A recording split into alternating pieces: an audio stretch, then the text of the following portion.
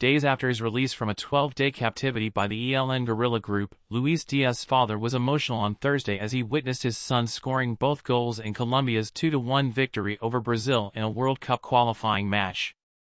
Wearing a Colombia jersey, Luis Manuel Diaz, alongside his wife Silene Esmeralda, celebrated passionately in the stands of the Metropolitano Stadium. Diaz, expressing gratitude to God, highlighted the strength gained from life's challenges. The goals, scored in the 75th and 79th minutes, marked Colombia's first World Cup qualifying win against Brazil in 15 matches. The victory held special significance beyond soccer, resonating with the challenging circumstances the Diaz family faced. Thanks for watching, subscribe to my channel, bye.